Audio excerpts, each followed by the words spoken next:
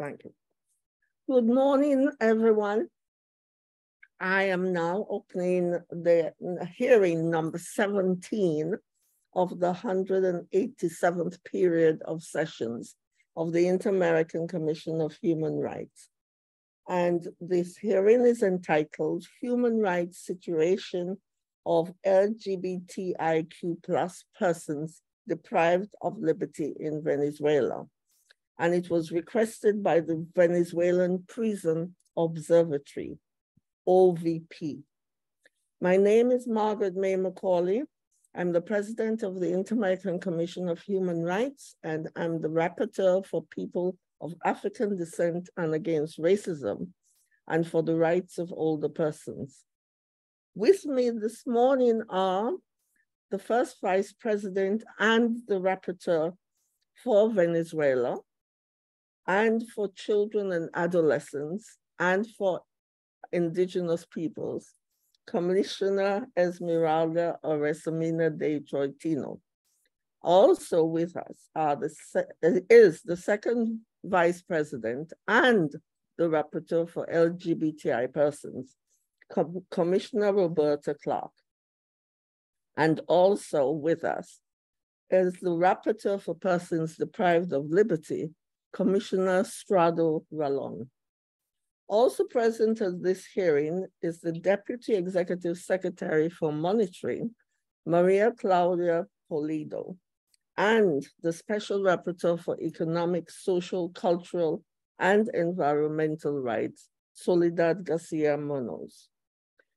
I give civil society who's here present with us, and all those who I've just named, and all those who may be online, the warmest and cordialest of greetings.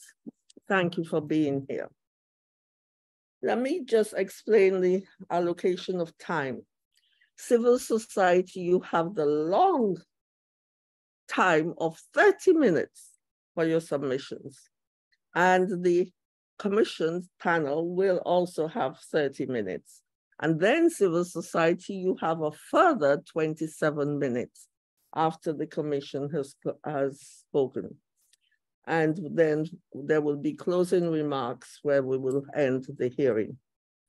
The objective of the hearing is to provide information about the human rights situation of LGBTIQ plus persons deprived of liberty in Venezuela, in particular, to provide data on the violations they face in the context of their detention and in the context of the serious crisis in the Venezuelan prison system. With that, I now give the floor to civil society. Please commence your statements. Gracias, señora presidenta. Gracias, comisionados. El Observatorio Venezolano, para el Observatorio. Thank you, Madam President, and thank you, commissioners. For us, it's a pleasure to have this forum of advocacy fostered by the Inter-American Commission of Human Rights. Here we have Maria Ángel Rincón and Carmen Varela Aguada, and me, Carolina Girón, the coordinator. Our organization, since 2002, has maintained as its main objective the comprehensive defense of human rights and personal dignity of persons deprived of liberty in Venezuela. The OVP has a multidisciplinary team made up of lawyers, penitentiary specialists, and collaborators from different areas who make possible the process of defense and protection of fundamental rights of persons deprived of liberty in Venezuela. The population deprived of liberty is a product of a sustained neglect and structural crisis.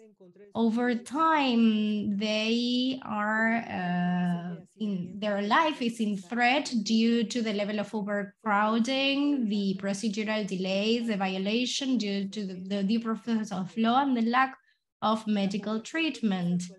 The population is about 32,000 people in 52 prison centers.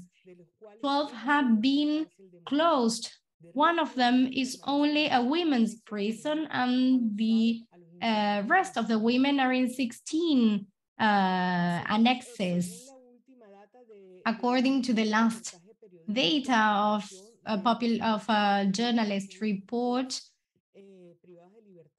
LGBTQI people deprived of liberty are, the population is around 190, this in 2019.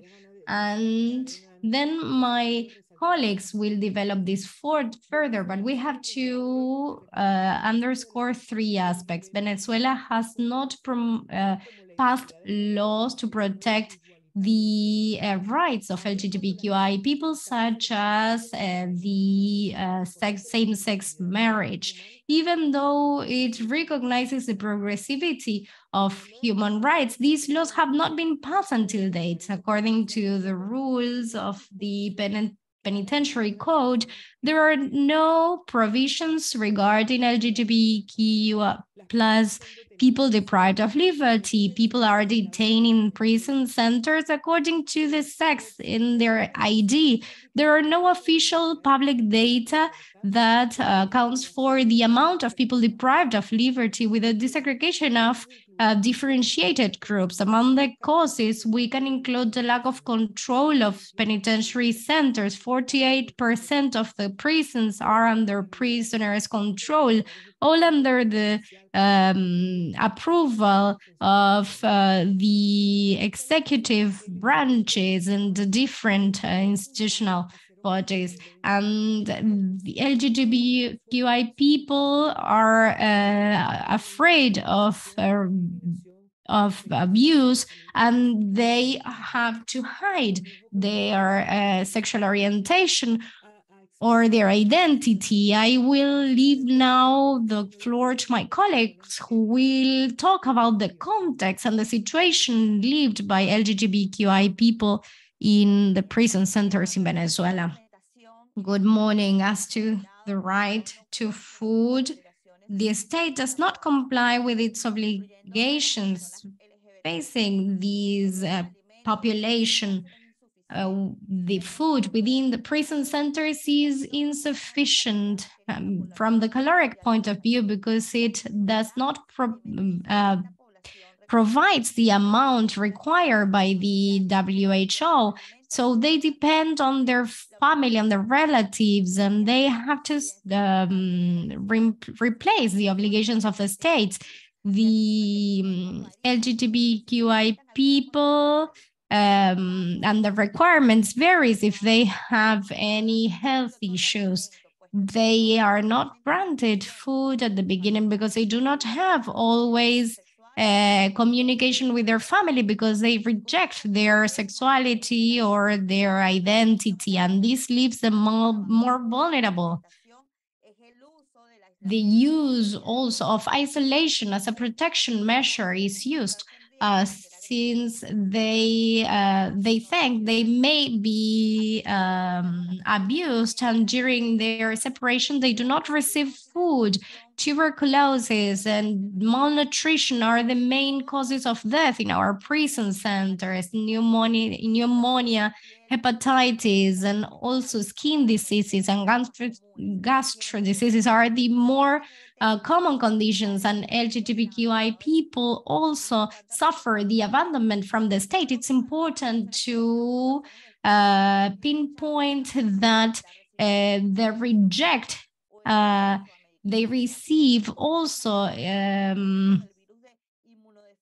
prevents them from receiving food.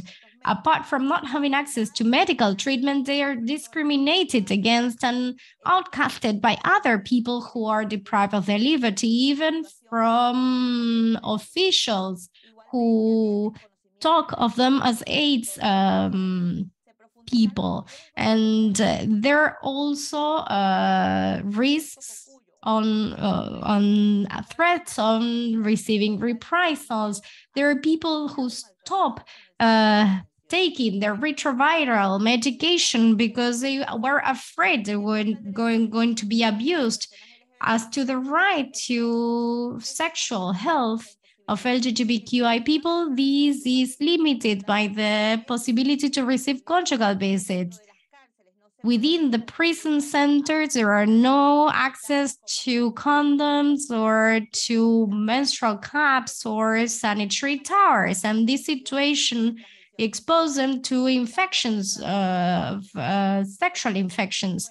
And this is a source of concern for this organization, since if the medical condition is known by the custodians or by the population, that information is disseminated within the prison centers and they are humiliated. For trans people who are deprived of liberty in the middle of a hormone process, they cannot continue with these processes, such as since the hormone treatments are not warranted.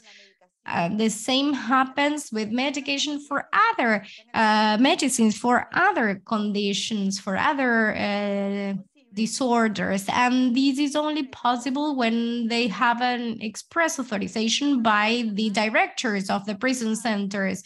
Even though the hormone treatment is not mortal, if it is suspended, these people are prevented from their gender expression, and the state should warranty these.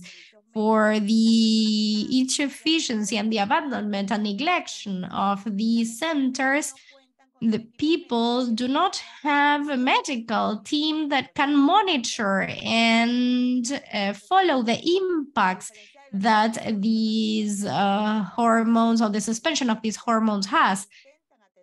When the family try to attend to their family in prison, in the case of mental health, there are no professionals to treat them. Therefore, it is not accessible for this group of people who have to face with these emotional situations related to stigmatization. They are also denied their identity when they are treated.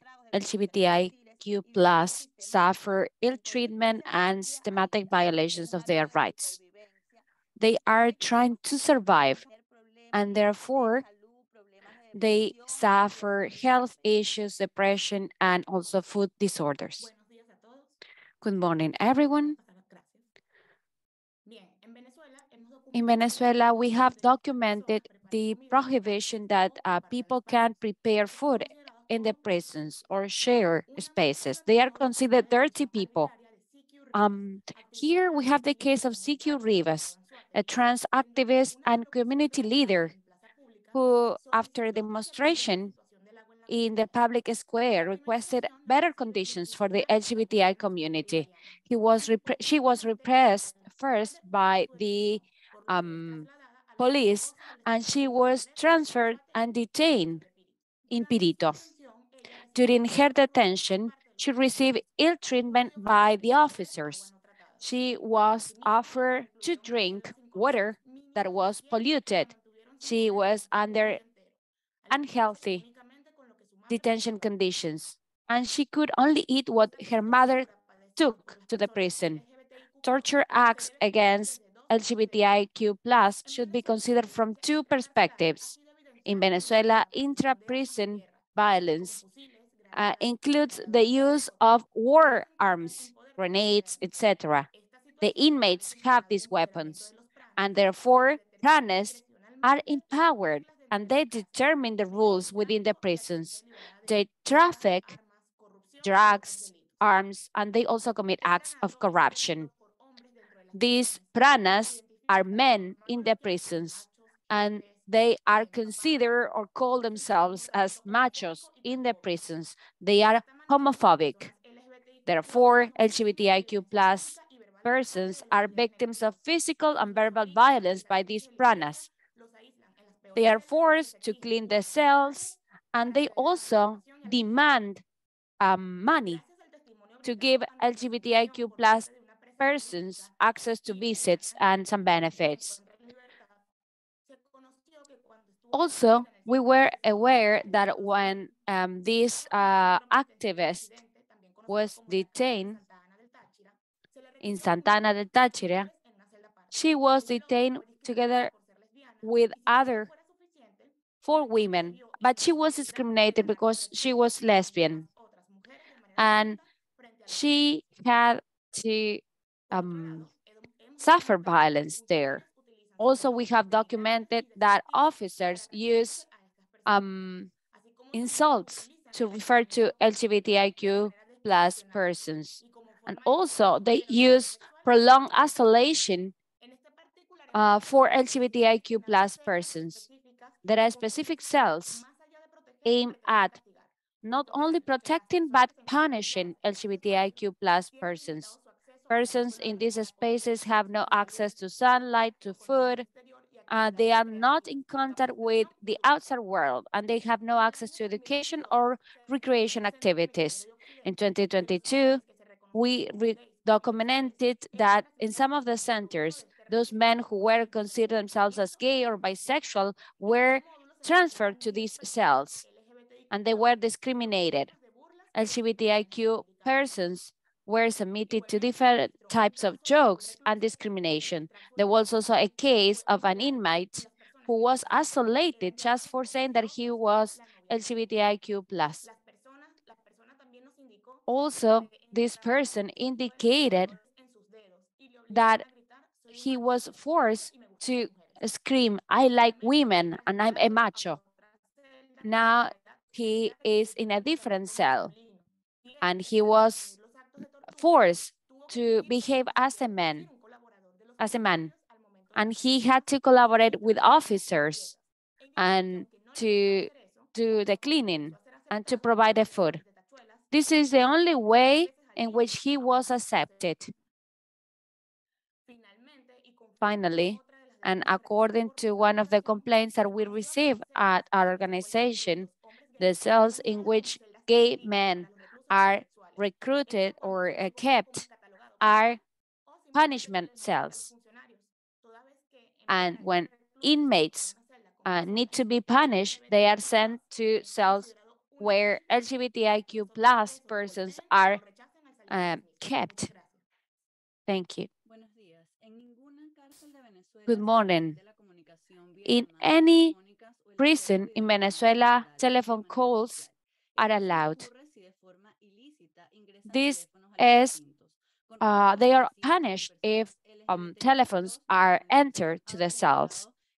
What we have documented is that there is a lack of recognition of rights, and there are no rules to recognize same-sex marriage, even within the prisons, and therefore visits from their partners are not allowed to these detention centers. Also, there is no possibility for the inmates to decide if they want to be searched by a woman or a man. Visits or the persons who visit should not mention that they are having an intimate relationship with the inmate. Also, men visits are not allowed in some detention centers. So transsexual and gay persons deprived of liberty are not allowed to receive visits. They are discriminated. Also, money is demanded to request the access or of intimate visits. For example, when we talk about trans persons, visits are allowed only if the ID of the visit is recognized as a female in their ID card. So also we have LGBTIQ plus who are abandoned by their family members and they do not receive any visits. And this affects their survival in the prison. In Venezuela, family members are the ones who provide the inmates with food and with medicines. And therefore, these people who have no visits have to collect waste and do the cleaning in exchange of food and medicines. This is a way also to avoid ill treatment in the prison. There are no areas that care for the needs of LGBTIQ plus persons deprived of liberty. Also, LGBTQI plus persons cannot make any decisions regarding their detention places. The lack of training of the staff is clear at the different levels of the judiciary. Staff is not trained with a human rights or gender perspective approach. Also, there are no training mechanisms, there are no monitoring or complaint mechanisms either.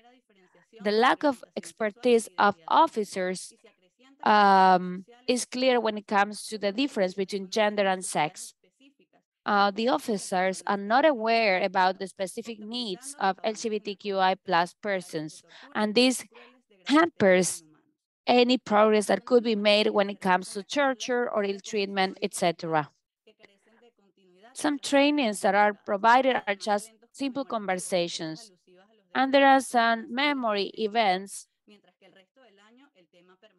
However, during the rest of the year, the issue of LGBTIQ plus persons is silenced. Even high-profile officers are not aware of any of the matters related to LGBTQI plus persons. Also, abuse of power is employed, and this threatens the life of LGBTQI plus population. The state has not implemented any measures to recognize their rights. The state has not investigated or sanctioned any type of violence against this group of persons. Also, civil society organizations have not been able to support when they discover the gender of the person. There are arbitrary punishment against this person, such as punishment and inhumane treatment. When they search persons, the penitentiary staff is not aware of international standards in this matter, and they do not take into consideration human dignity, and searches are invasive.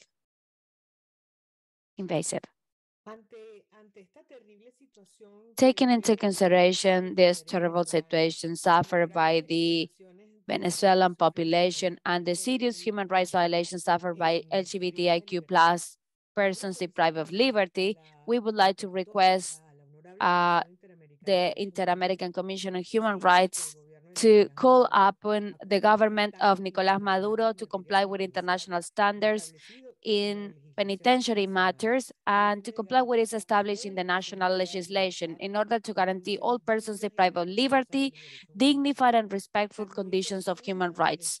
Also, we would like the government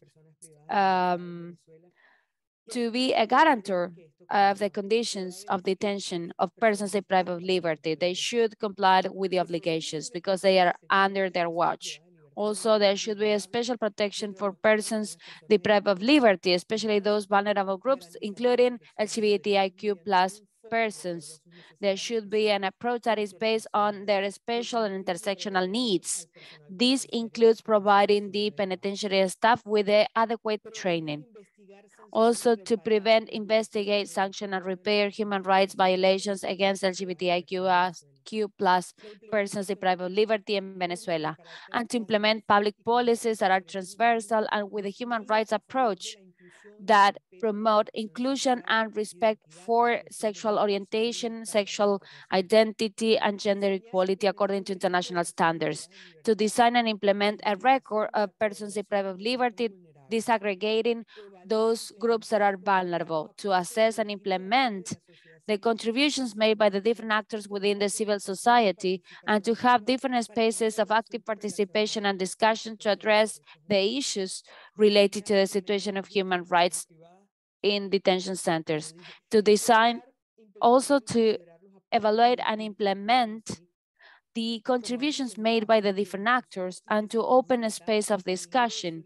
And also, civil society organizations should be able to enter the prisons to monitor human rights in detention centers in Venezuela. Those are our contributions for today. We know that we presented a lot of information, a lot of raw information, and this information proves the serious human rights violations against LGBTIQ plus persons deprived of liberty in Venezuela. Thank you to the Inter-American Commission on Human Rights. Thank you very, very much for your extremely valuable submissions that you made to us to inform us of what's going on in reality in the prisons. We had some idea, but this is bad. And some of those photographs, one couldn't bear to look at them. Anyway, we now come to the panel of the commission intervening, and I invite the first vice president and country rapporteur to make her interventions and comments. We have 30 minutes. So Esmeralda, you can speak as much as you like. Gracias, Presidenta. Gracias, Presidenta. Thank you, Madam President. I would like to especially greet the organizations of the civil society and also the Observatory of Prisons.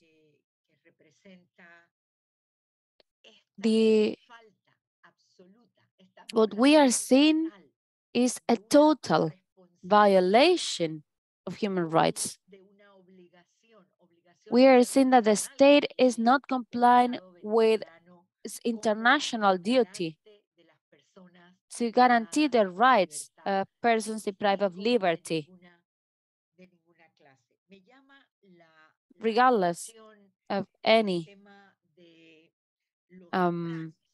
characteristics. I am concerned about the planes because we have this control of these inmates. I think that they make up criminal organizations that manage everything that has to do with drug and armed trafficking. And I would like to know if you have information about this, because there is a penitentiary system with officers, with a structure. I don't know if the penitentiary system belongs to the executive branch or if it belongs to the judiciary. It depends on the legal framework of the country. But I think that there is a responsibility. I'm talking about criminal liability or responsibility of these institutions. The judiciary of Venezuela must be aware of all these situations that are occurring in prisons. We know that in every prison there are difficult conditions, but in Venezuela, the situation of prisons is being assessed at an international level by the international community. So that's why I'm asking.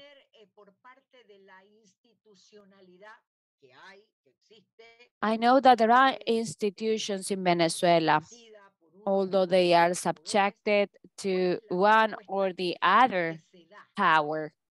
But I would like to know what their response they give, that these institutions give to the Venezuelan population, how they react to the control and the power of these criminal groups. And also I have a question regarding the information that you have received by the International Criminal Court and by other international organizations, by the UN. I would like to know what the stance is in these organizations and what type of communication you have with these organizations, especially when it comes to the need to comply with basic conditions in prisons, such as the right to health, to physical integrity, to mental integrity of persons deprived of liberty. So those are my questions so far to understand what these crimes against humanity mean. I know that in Venezuela, this is a situation that should be addressed, that should be a reply by the state. So that would be all. Thank you very much. I think I would go as it's listed in the script and invite the second vice president, who's the rapporteur for LGBTIQ plus people. No, you're for LGBTI.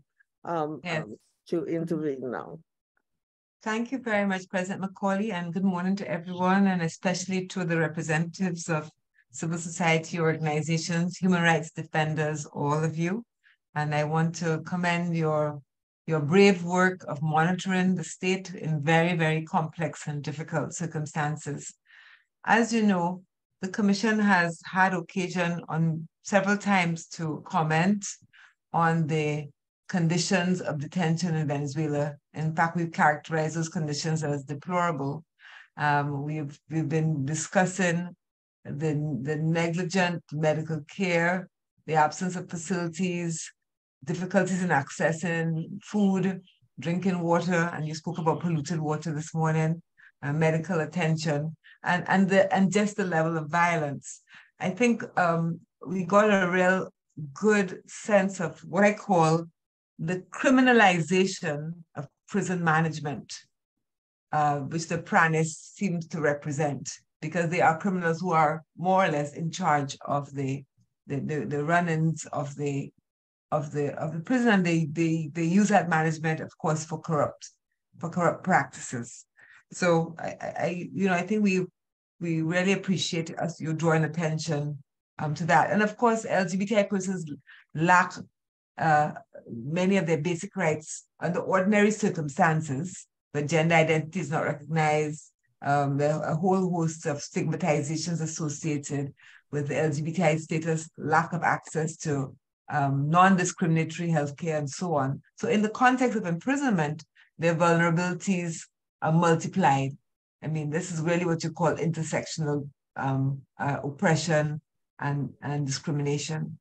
And so I think we are attentive to what you think the Commission can do. The Commission has recommended to the state of Venezuela on several occasions the adoption of prison policies, and with some focus on ensuring access to just the basic conditions of a dignified life for those who are incarcerated, access to decent drinking water, to food, guarantees of adequate medical care. And we will keep on using our voice and our space to call for those policies, and we look forward to considering your recommendations more closely. Thank you very much. Thank you. I call on the rapporteur for persons deprived of liberty, our brother Strado Rallon, Commissioner Strado Rallon. Muchas gracias, Presidenta. Yo quisiera... Thank you, Madam President. I would like to first thank and commend the work the organizations of the civil society have been doing and who have presented as their conclusions and their look on the differentiated impact on LGBTQI plus people deprived of liberty. I would like to say that whenever we have a special hearing from Venezuela in the Commission, regardless of the topic, we hear really moving information, really tough, raw information of a situation that in each of the different situations in which human rights should be respected, we see exactly the opposite. And we see that there are lots of people suffering and who are living a dramatic situation every day on a daily basis in Venezuela. When the organization started speaking, they said there is a penitentiary system which is ruined. And I think that phrase is a heading that reflects what you expressed further afterwards. This system, which is completely ruined, provides a system of abandonment, and LGBTQI people are not in the custody of the state. They are completely abandoned, and they are trying to survive in non-humane conditions, in human conditions. This is what we have heard today from what you presented, and this is something that we cannot see as normal. The Commission has to keep on voicing its concerns so that this situation is made visible. When we hear the petitions the organizations do and the calls on implementing public policies and on evidencing differentiated impact of having a disaggregated registry, and that the organizations that do this work can somehow verify and help these happen, well, I think this is a very important call that we should express. In general, these hearings in this 187th period of session, I believe that this topic that you have brought here today must make us analyze the information that you have provided us today, and so that we can issue a specific release on the differentiated impact on people deprived of liberty in Venezuela, because that visibilization is our job. And I also think that I have a question, and it has to do with the work you do. If it's possible for you to visit prison centers, and what is the ability to collect information that you have, because the lack of information in Venezuela and the isolation in Venezuela, well, as you know, the Commission is not allowed to enter in Venezuela, so the work that we can do is just to feed from your information, from your updated information. So it would be interesting to know how, on the daily basis, how is that monitoring activities that allowed us to present this information, and whether these can be sustained all throughout time, and whether the organizations or some of the organizations with which you work is allowed to enter the prison centers in Venezuela. I would like to express my solidarity. This is very tough what you have said, and we have to make this visible. And in the plenary of the Commission, we are really moved by Venezuelan topics. Thank you very much. Thank you very much, Commissioner. I now invite the Deputy Executive Secretary of Monitoring to intervene. Muchas gracias, señora presidenta. Quisiera primero Thank you, Madam President. I would like to first greet the Venezuelan Prison Observatory, who for over 2 decades have worked and denounced the situation of persons deprived of liberty in Venezuela. I would also like to recognize the braveness of people who from the observatory are working in Venezuela. Given the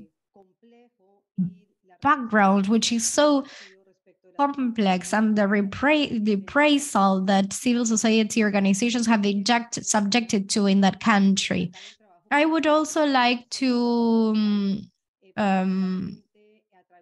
underscore the work the Commission has been doing on the last few years through the annual report and the country reports. The Commission has since 2008 closely following the situation of people deprived of their liberty through the report published in 2018, 2019, 2020, 2021, and 2022 in Chapter 4B of the Inter-American Commission of the annual report.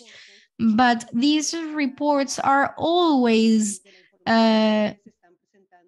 not so thorough if you compare it with the seriousness of the information that you are showing today, and that we already know of that penitentiary system, but it's also worse for LGBTQI people.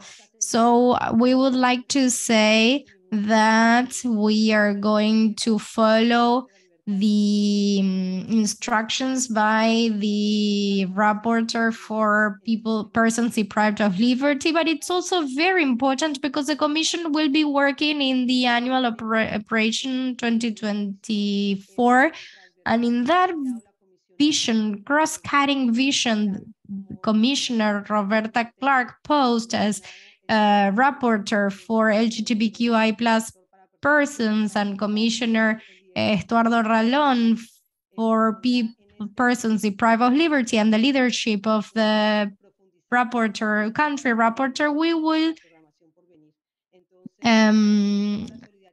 work further in this topic. So we would also like to express our solidarity, and we would like to undertake the commitment to keep on working with the efficiency that this topic requires. Thank you very much. Thank you, Madam Deputy Executive Secretary. I now invite the Special Rapporteur on Economic, Social, Cultural, and Environmental Rights to intervene. Thank you. Thank you so much, Madam President. Muy buenos días a todas, a todos. Good morning, everybody.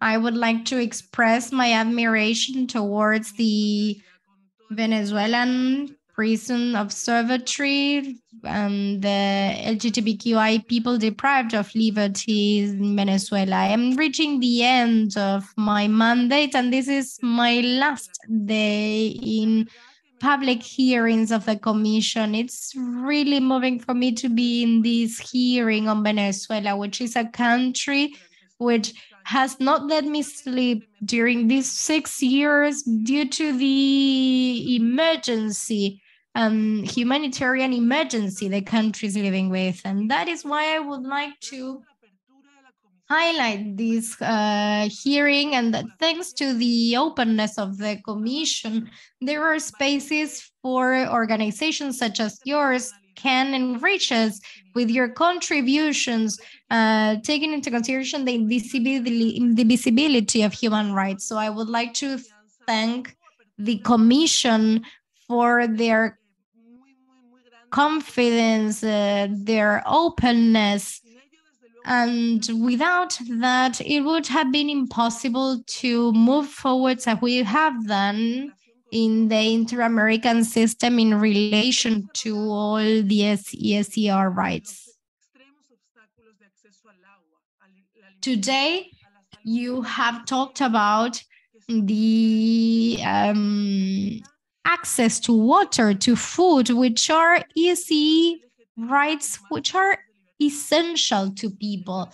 And that is something persons deprived of liberty do not have access to in Venezuela. That is why I would like to share a report that we published on the ESCE rights of trans and diverse gender persons as a reflection, which is very important in this topic. You have informed us of an overview, which is really serious, and I would like to call upon the protection of all those persons who are persons above all. And I really liked the Nelson Mandela phrase with which you close your hearing.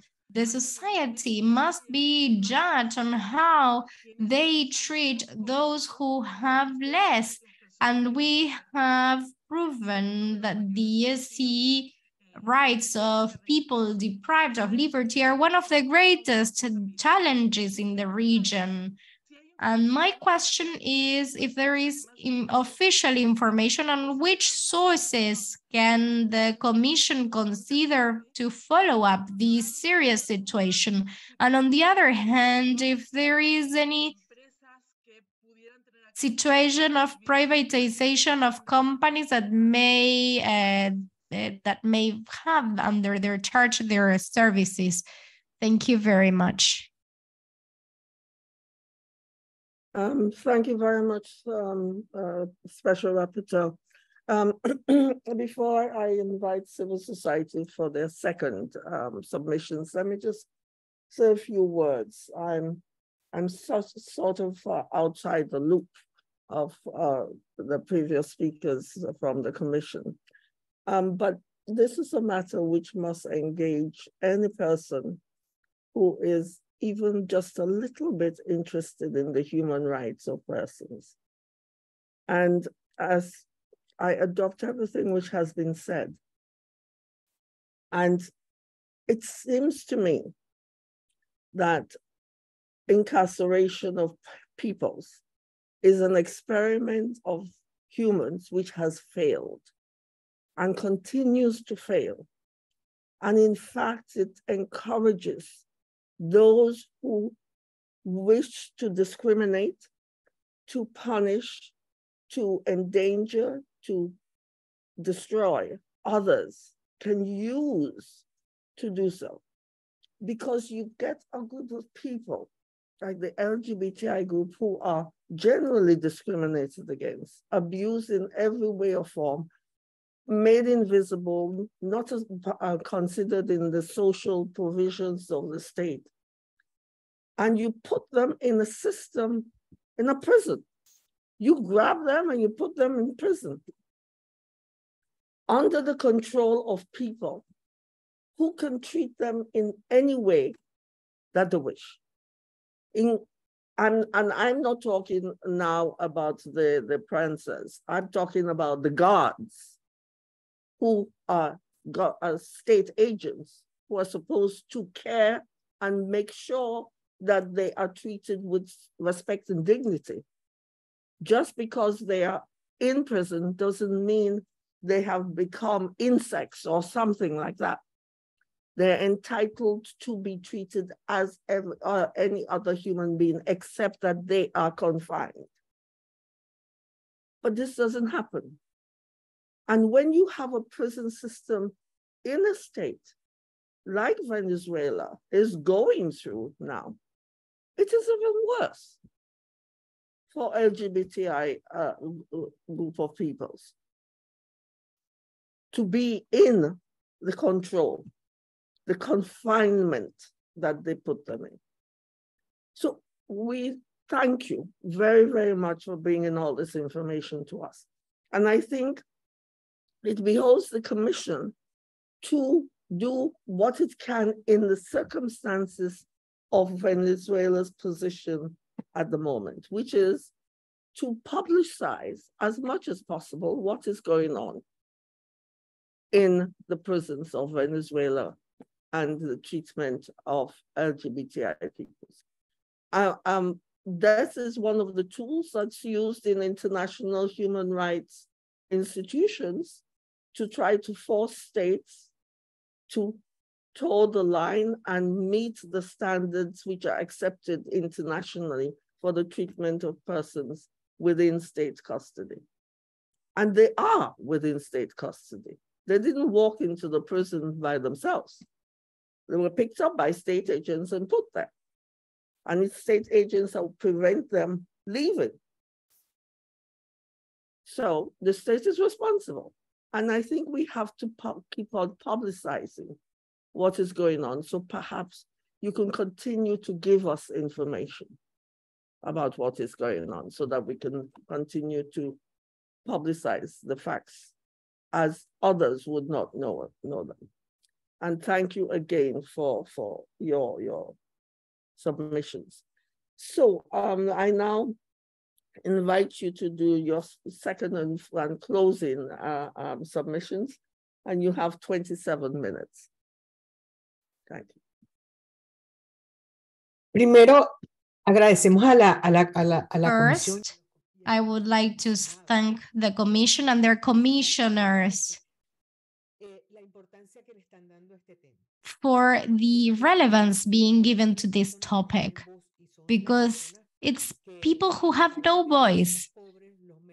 Unfortunately, the poorer people, the less educated people, and people who do not have other options of a different life, of living a different life. That's unfortunately what happens.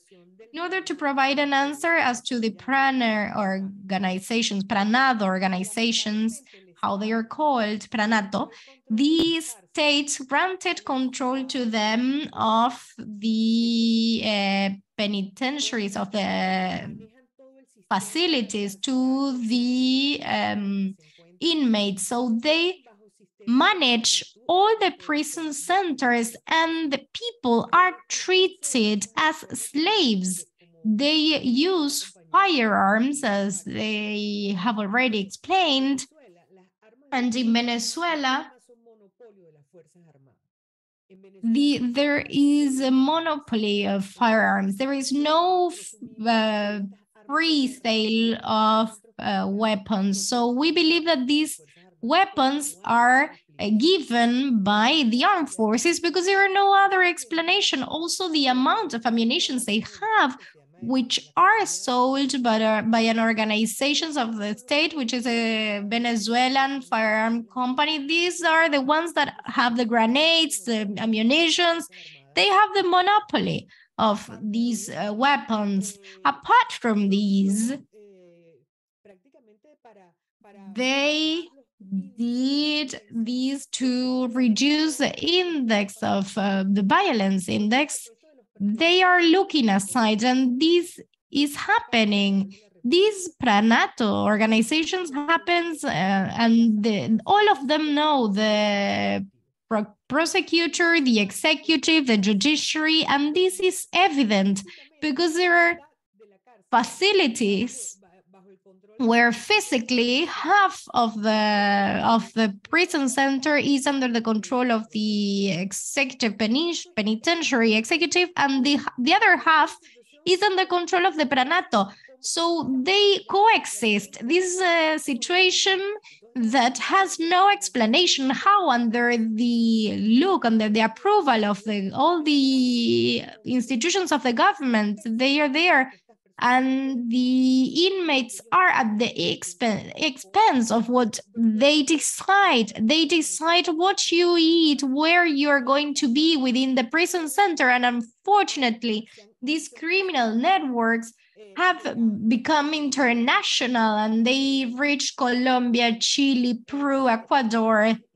and these is allowed by the state. So there is no control possible.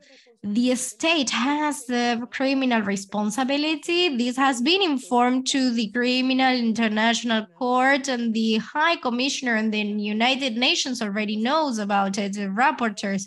And we have, and the whole civil society have made this fact known to all the multilateral organizations, and the situation in Venezuela with the problem of lack of access to food, to drinking water. They have to live where the solid residues are, and this is a daunting situation.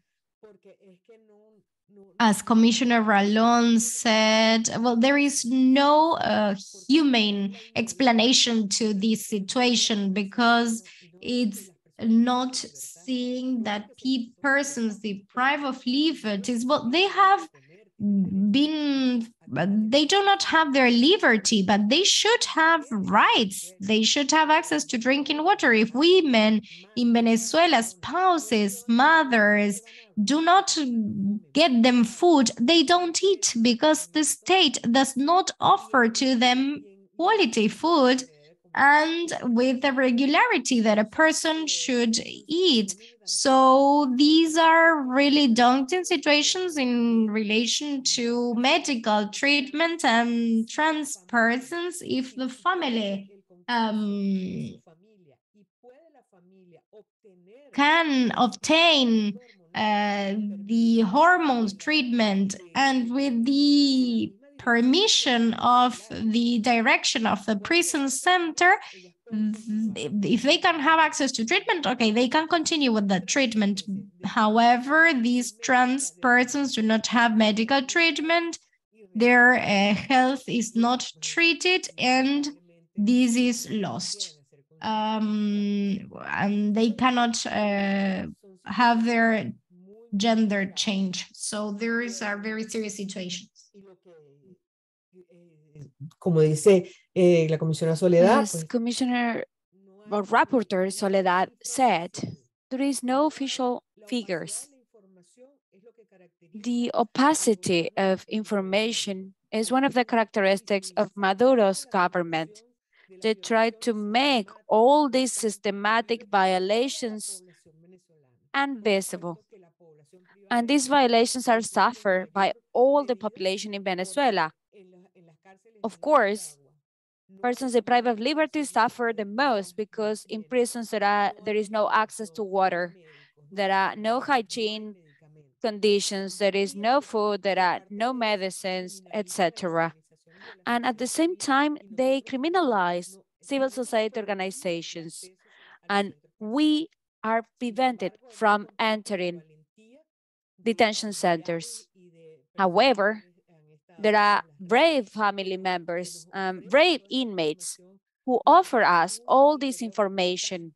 We are able to do a constant monitoring thanks to the information provided by police officers, what happens in social media. We do a lot of work in order to obtain truthful information about what is happening in the prisons. And that's why we don't have information about how many LGBTIQ plus persons are deprived of their liberty in Venezuela because of this opacity. And when we have access to some lists, we have lists of men, women, and adolescents, but there is no disaggregated data. We don't know how many pregnant women are there, how many children are living in prison. We are all the time striving to obtain this data. And you can see this on the penitentiary system website. On the website, you have pictures of a beautiful situation that, of course, is not a reflection of reality. And I would like to bring your attention to the visits in penitentiary centers. Women that visit persons deprived of liberty need to wear white shirts and dark jeans, and they have to use sandals that expose their feet, and they are searched, they are forced to be naked. They are undressed, and there is no consideration whether women are old or young, and they have to show their genitals to people they don't know. They have access to no bathrooms. There is no water. They have to jump. They have to lie against the wall and show their genitals so that with the light of the telephone, they are searched to see if there is any illegal object or drug that they are trying to get into the prison. So that's the situation of the mothers and grandmothers of Venezuelan inmates. And sometimes there is also a problem because male visits or male family members are not allowed to visit their sons. Now, in those prisons in which there are planes, anyone who pays can enter the prison center. There is no control. It's only about money. The only filter is that. So, in general terms, that's the current situation in prison centers. And we are truly thankful that the Commission helps us. So that is disseminated. So everyone is well aware of what is happening, that you help us make this situation visible. And we want to show what persons deprived of liberty are going through in Venezuela. There are political prisoners who are living in a similar situation. There is no differences. Everyone that is in a prison center is going through the same situation. And many people are imprisoned in a center that is far away from the jurisdiction where the trial is being held. And people sometimes need to travel 600 kilometers to visit their family members.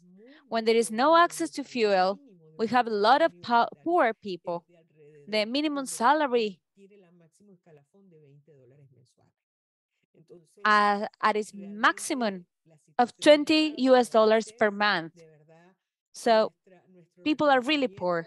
So we would like to thank you. We would like to thank the Inter-American Commission for allowing us to be here, and because we are sure that you will help us to give a voice for, to those who don't have one. Thank you.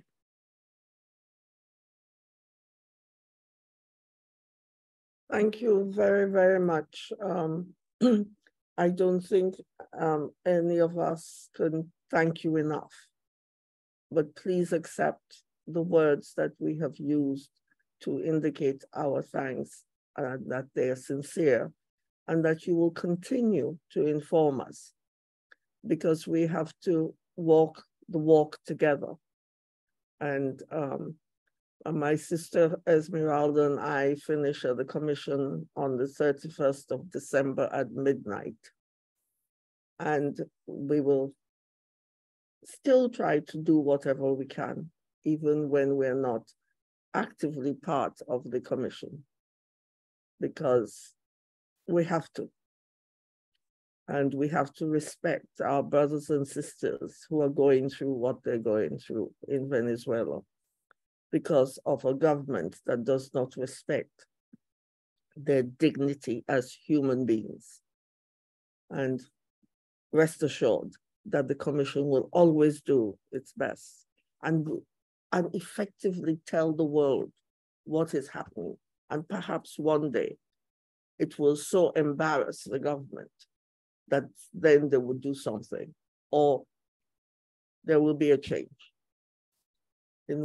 so that circumstances for them will change. I mean, some of those pictures are so awful, so awful, that one wonders how people can be in a government and allow things like that to go on, you know?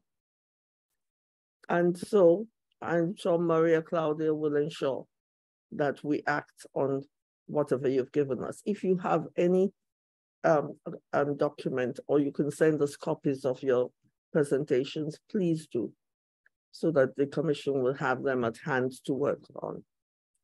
Yeah. Do you want to say something, Maria?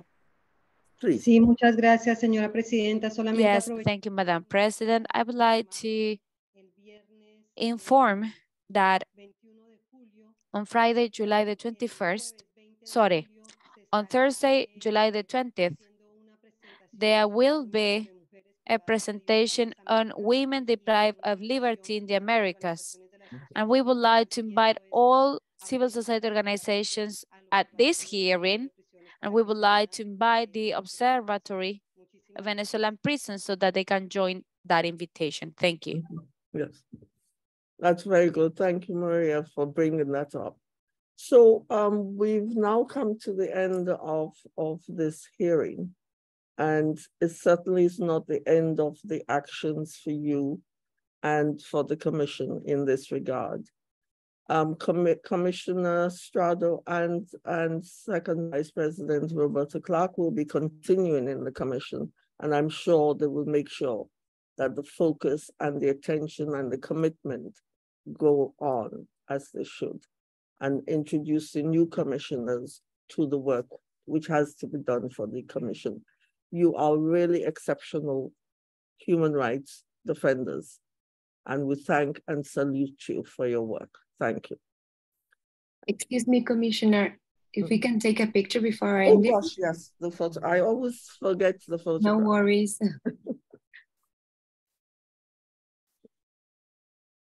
Thank you so much. Pueden mirar hacia la cámara un ratito solo. Muchas gracias. Que tengan buen día. Un saludo. Buenos días, hasta luego. Nos vemos, un saludo. Gracias, saludos. Excelente día. Gracias por todo. Gracias. Seguir en esa lucha. Gracias a ustedes por acompañarnos. Un abrazo.